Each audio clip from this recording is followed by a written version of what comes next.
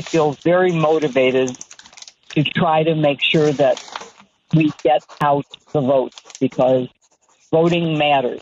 The Supreme Court is a result of Republican control in a way that they weren't entitled to. It's obviously minority rule, but that's the way our system is set up. And what we need to do is really get out there and make sure that we have a very big majority in the Senate and the House, and that we control the presidency, because otherwise democracy as we know it is over. And we've seen in these January 6th hearings, and I hope that all of your listeners are really paying attention to those hearings.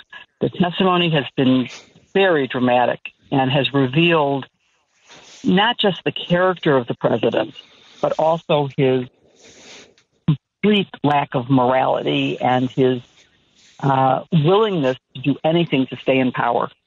And that means ignoring how people voted.